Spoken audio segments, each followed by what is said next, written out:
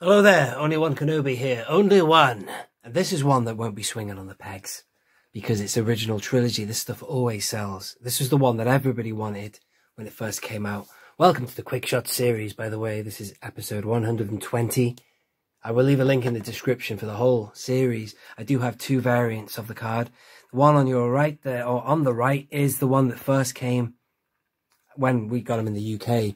2 of the 6 cards had a multi-language, and that was the First Order Stormtrooper and then this guy. But a single pill did exist. European card, I believe. Yeah, it's got the safety leaflet in there. Lots to say about this guy. It's a good figure, by the way. Really good. And I'd like to also take this opportunity to show you the variant I've done of him as well, which is a little bit of head swapping with the Royal Navy. The Royal Navy? No, the Imperial Navy Commander. Which I've got a separate video on that, which I don't mind leaving a link to that one as well. Let me just get myself organised here. Firstly, the card back. There's a lot to say about the card, and I've said it before in countless videos, but I will say it again, that this is a really good thing because they have now rectified this image. I firmly believe that that photograph that's the way it should be. Back in the 80s, we got to go and get this guy to talk about it. Back in the 80s, he was, because they sometimes mirror the image on a card, and I firmly believe, let me know if I'm wrong here, but I think I'm right. They reverse some images. Now that's the 80s card and that's the 80s figure. Look at it. And he's looking from right to left. Now if you remember in the film, the Battle of Hoth ain't going that way. The Battle of Hoth is going this way, from left to right. Now here's what I think they did. In the 80s you got that card back, which is obviously of an external trooper. Inside the bubble there, he's got a beige top, which is very much like the deck officers and the people inside the base.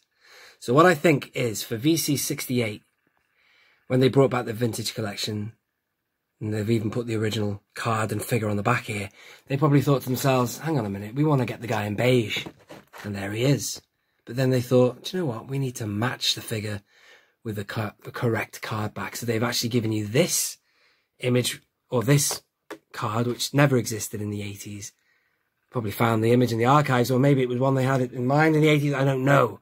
But anyway, what they've done is they've matched a beige dude with a beige dude on the card. And then that's that. Then we fast forward to 2018, and then they took the original image again, yoink, there it is. And then they flipped it around correctly, I believe, so he's now looking from left to right. And then they gave you a figure that's actually a repack, this figure, I believe. I think it's in some sort of battle pack or something. But that figure is correct. Look at him. He's wearing the white attire, you know, as they would in the snow for camouflage. Obviously, it's a snow planet. And then that's the story, I believe. But then here's the other final twist, without wanting to bore you. In the Black series, they've just brought out, obviously not this figure because this is 3 3/4 inch, but they've brought out a 6-inch figure of a rebel soldier. And they've done it not on this card, but guess what? They gave it to you on this card. So they've gone for total nostalgia because it's the 40th anniversary of Empire, and they've got the mirror image back in commission. So there's lots of different variations of rebel soldiers. Echo, outside, you name it. But anyway, let's have a look at the figure, which is awesome. That's not working. I can't focus. I've got to learn how to do that, man. I think he needs to be on something like that. There you go. That's better. So he's really good. And you can remove that thing. I'm not going to do any of that now. Like I said in this series, I just want to look at the card, look at the figure, where is appropriate to talk about the character. In fact, with this guy, you can't say anything because whoever that dude is on that card back, he didn't speak. He's not a character. He's a background character. But isn't it fascinating with Star Wars that sometimes background characters make the most interesting cards and the most sought after cards and stuff? So it's interesting, isn't it? Very interesting indeed. So anyway, that was the whole wave there. We've got Snoke to come. And then, as you can see on this one, both variations of this soldier.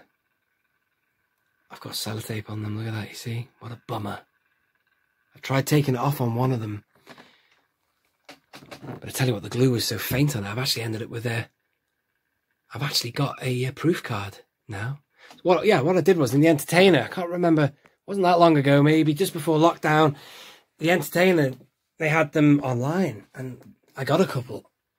In fact, I got one because I wanted to do this. Head swap. I'll do that now for you. I've done this in a video before, but there's our man, the original one. Oh, come on. Work with me here. There he is. See him? That's the guy in that bubble there. But if you swap him with the Imperial Navy Commander, it works. He's a really good head swapper, that guy. So I've got two. Because they're not clones, are they? They've all got to have different faces. So I have two rebel soldiers with different faces, which is imperative. Anyway, going back to the, the bubble, which has rubbish glue on it, which needs sellotape. Thankfully, these ones here are holding. But this one was probably just because it's older and it had been in a store maybe, or in storage. Look at that. When I got it home, I just took the sellotape off and the bubble just came clean away. No wonder they put sellotape on it, you know what I'm saying? So anyway, look at that. That's just a clean card, that. Hang on, let me just focus. It's like a proof card. I don't have any proof cards. You need to go to see Blacked Out Ewoks if you want to see proof cards. And that's all I got to say about that. Only the fact that if you want to know what the Imperial Navy Commander is, it's this one here.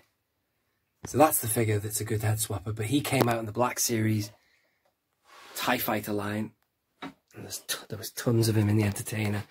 And I had a bit of a field day and I got a load of them. And I've swapped him with, I've swapped him with the Naboo Royal Guard, the TIE Fighter, He's just good for swapping heads with. Anyway, thank you very much for watching. I hope you have enjoyed that episode. Maybe you've learned something about the history of these cardbacks. I think I've got my facts right there. If you want to add anything, please do in the comments.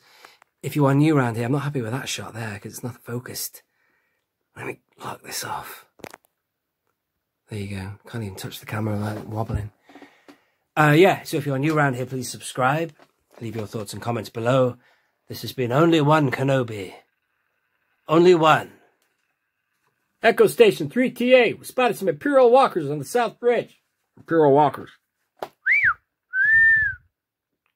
Out.